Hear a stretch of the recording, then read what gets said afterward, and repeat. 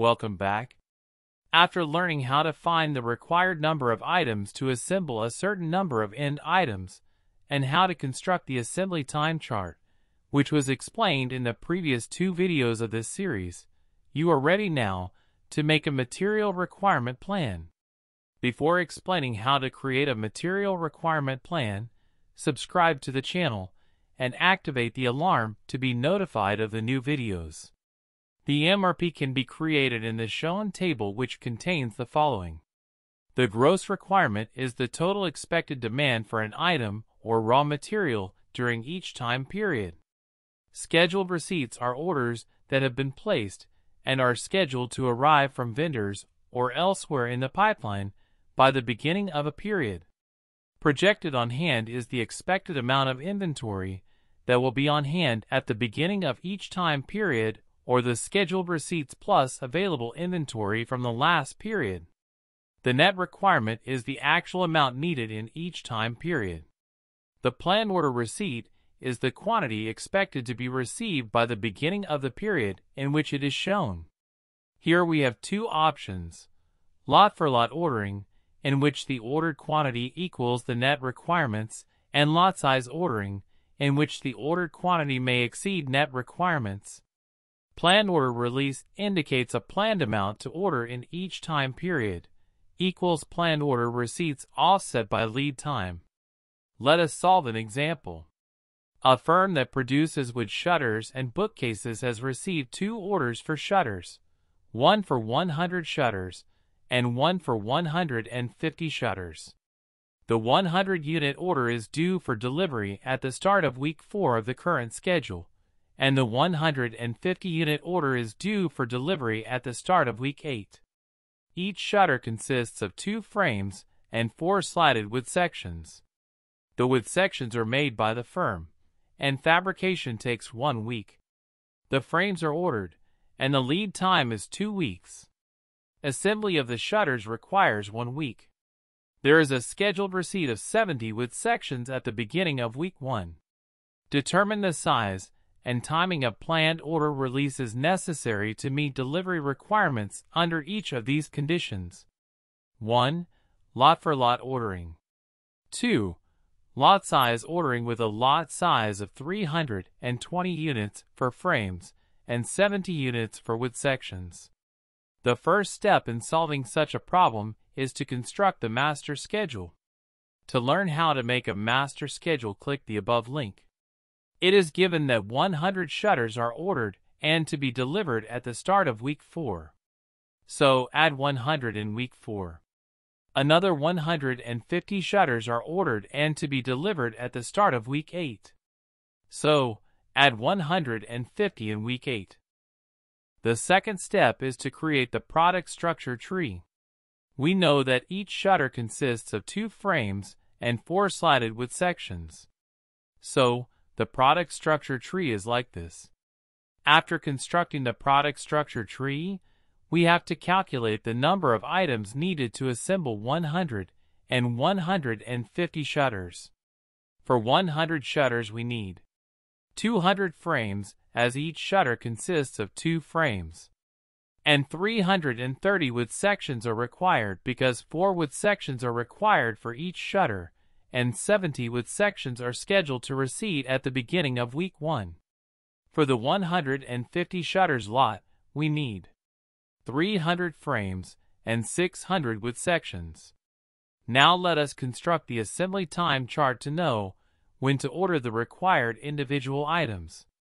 From the master schedule, 100 shutters are required for delivery at the beginning of week 4. Moreover, the assembly of the shutter takes 1 week, which means that the assembly should be done in week 3. The assembly of the shutter needs frames with a lead time of 2 weeks. This means that the frames should be ordered at the beginning of week 1. While the wood section that is required for the shutter assembly needs 1 week to be produced. So, it should be finished during week 2. Similarly, for the 150 shutters that have to be delivered in week 8, their assembly has to be finished in week 7. The order of the frames has to be released at the beginning of week 5, and the wood section fabrication has to be done in week 6. Now all the required information is ready to make the material requirement plan. As you know, the MRP is done in such a table. We need to make 3 of these tables.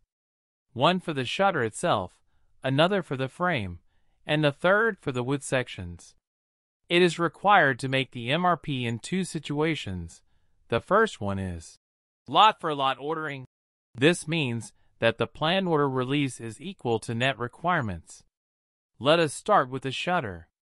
From the master schedule, we know that 100 items are required in week 4, and another 150 are required in week 8. Write these quantities in weeks 4 and 8 here. In the given information, there is no data for the shutter beginning inventory. This means that the beginning inventory is 0. So, the gross requirements are 100 at week 4 and 150 at week 8. There is no scheduled receipt, as the firm produces this item, nor projected on hand, as there is no inventory.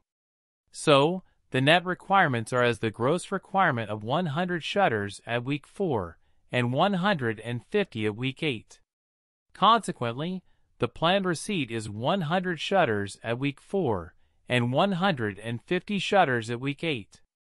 We know from the assembly time chart that the shutter assembly has to be done in weeks 3 and 7. So, the planned order release of the 100 and 150 shutters has to be in weeks 3 and 7. Now let us make another table for the frame. It is known that to assemble the required lots of shutters, 200 frames are required at the beginning of week 3, and another 300 frames are required at the beginning of week 7, as one shutter requires 2 frames. So, the gross requirements of the frames are 200 frames in week 3 and 300 frames in week 7. Since there is no scheduled receipt or inventory on hand, the net requirements are 200 frames in week 3 and another 300 in week 7. Consequently, the quantities of planned order receipts are 200 in week 3 and 300 in week 7. The frames are ordered from suppliers with a lead time of 2 weeks. This means that they have to be ordered in weeks 1 and 5. Consequently, in the MRP, the frames planned order release are 2 orders. One with 200 frames to be released at the beginning of week 1 and another with 300 frames to be released at the beginning of week 5. One more table for the wood section. It is known that to assemble the required lots of shutters, 400 wood sections are required at the beginning of week 3, and another 600 wood sections are required at the beginning of week 7, as one shutter requires 4 wood sections. So, the gross requirements of the frames are 400 wood sections in week 3 and 600 wood sections in week 7. There are 70 wood section scheduled receipts at the beginning of week 1, and will be kept in inventory until week 3, when they will be used. So, the net requirements are 400 minus 70 equals 330 wood sections in week 3 and 600 wood sections in week 7.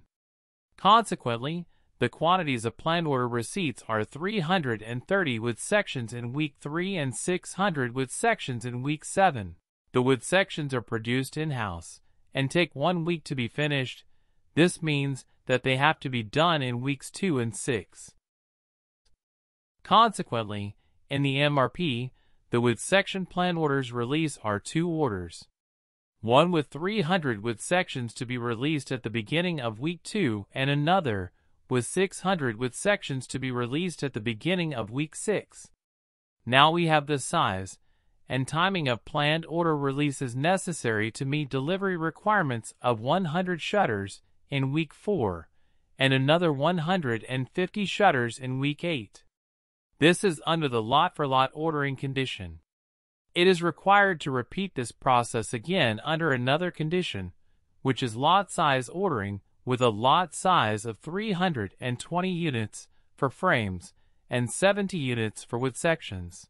The MRP for the final product, the shutter, is the same as the preceding state. The difference will be in the MRP for the frames and the wood sections. Starting with the frames, 200 frames are required at the beginning of week 3, and another 300 are required at the beginning of week 7 to start the assembly of the required shutters. Starting with the 200 lot, the net requirements are the same 200 as there is no scheduled receipt nor projected inventory. As stated in the problem, the frame's order size has to be 320 or its multiples.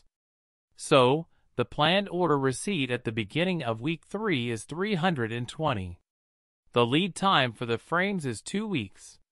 So, the planned order release of 320 frames must be in week 1. For the first lot, 320 frames will be received at the beginning of week 3, while the required frames are 200 only. The extra 120 frames will go to the store, so the projected on-hand frames in weeks 4, 5, 6, and 7 are 120. In week 7, the gross requirements are 300 and the projected on hand is 120 frames. So, the net requirements are 300 minus 120 equals 180 frames. However, the order size must be 320 frames, so the planned order receipt is 320 frames. The frame's lead time is 2 weeks. So, the planned order release of 320 frames must be in week 5. In week 7, the difference between the planned order receipt and the net requirements is 320 minus 180 equal 140. This extra quantity will go to the store as projected on-hand inventory for the next period. For the wood section, the gross requirements are the same as before: 400 units in week 3 and 600 units in week 7. Moreover, 70 units are planned to receipt in week 1 and will be kept in store until week 3. So, in week 3 the net requirements are 400 minus 70 equal 330. As stated in the problem, the wood section order size has to be 70 or its multiples. The nearest 70 multiple to 330 is 350. So, the planned order receipt in week 3 is 350 wood sections. The lead time for the wood sections is 1 week. So, the planned order release of 350 wood sections must be in week 2. For the first lot, 350 wood sections will be received at the beginning of week 3, while the required wood sections are 330 only. The extra 20 wood sections will go to the store. So, the projected on-hand wood sections in weeks 4, 5, 6, and 7 are 20. In week 7, the gross requirements are 600 wood sections, and the projected on-hand is 20. So, the net requirements are 600 minus 20 equals 580 wood sections. However, the wood section order size has to be 70 or its multiples. The nearest 70 multiple to 580 is 630. So, the planned order receipt in week 7 is 630 wood sections. The wood section lead time is 1 week. So, the planned order release of 630 wood sections must be in week 6. In week 7, the difference between the planned order receipt and the net requirements is 630 minus 580 equal 50. This extra quantity will go to the store as projected on-hand inventory for the next period. Now we have the size and timing of planned order releases necessary to meet delivery requirements of 100 shutters in week 4 and another 150 shutters in week 8. This is under the lot size ordering with a lot size of 320 units for frames and 70 units for wood sections, where a lot of 320 frames must be ordered in week 1 and another lot of 320 frames must be ordered in week 5. Moreover, an order of 350 wood sections must be released in week 2 and another order of 630 wood sections must be released in week 6. Here, materials requirements plan has been constructed under different situations. Thank you for watching. If you have any questions, do not hesitate to contact me. If you like this video, so press like and share it.